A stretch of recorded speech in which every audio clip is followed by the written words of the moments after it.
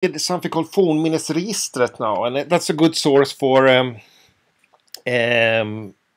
finding the parish border, but it's a little bit difficult to use. So will do this video. I added for Enslöv now, and if I click on Enslöv, we jump with the parish code to the place of Enslöv. And if I zoom out, you maybe understand that we are in Halland.